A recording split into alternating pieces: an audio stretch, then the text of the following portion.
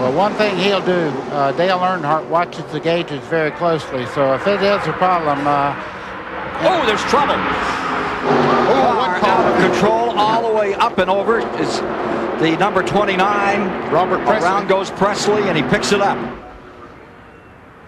Gets turned right in here.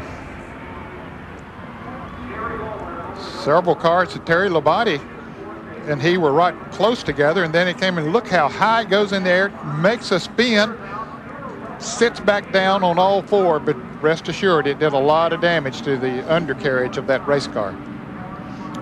Took Scooby-Doo for a ride, didn't he? I'm telling you. Another view. You can see him in trouble here. You see the back come up in the air. It hits right on the nose there, but look when it comes down. Watch the back of the car. That is a severe lick. I guarantee it bent everything under the undercarriage there. Good thing he landed on the pavement, not on the grass. And he still hit the right Saint.